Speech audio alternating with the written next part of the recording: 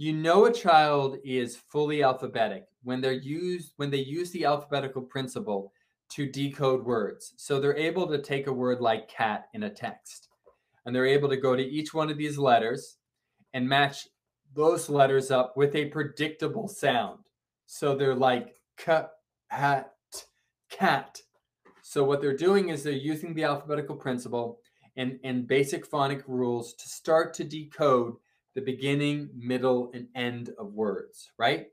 And this would be a sign that they are fully alphabetic. Definitely if they're doing this with like CVC words, they're starting to do that decoding process, okay?